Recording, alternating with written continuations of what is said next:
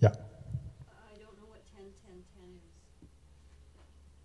is. You don't know what 10-10-10 is? Okay. I don't listen to news very much, but maybe it didn't hit the news, did it? I don't think it hit the news, did it? It was on the news. It's October 10, 10, 10, 10, the actual date. So October 10, 2010. And what happened?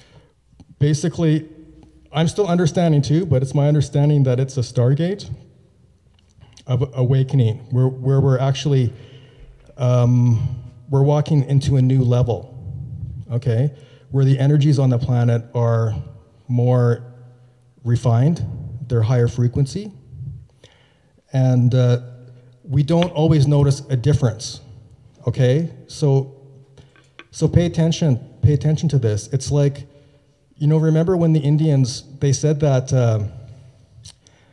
you know, if there was something like a ship that was out in the ocean and you'd never seen it before in your entire life, that maybe you don't even like actually see it, right? It's actually, you just don't know how to process it, so you actually don't even see anything.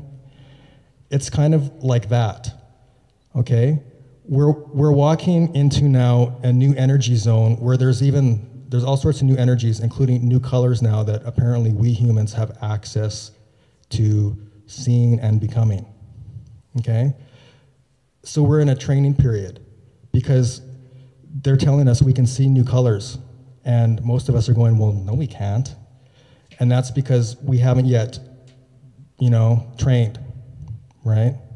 It's like learning a new skill at this point.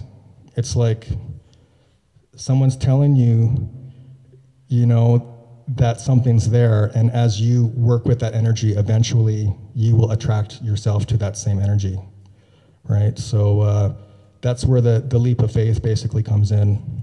And I do want to say, though, you know, by all means question everything, but at the same time to know that we're getting, you know, this information from very, very highly spiritually conscious sources who have evolved way beyond human, okay?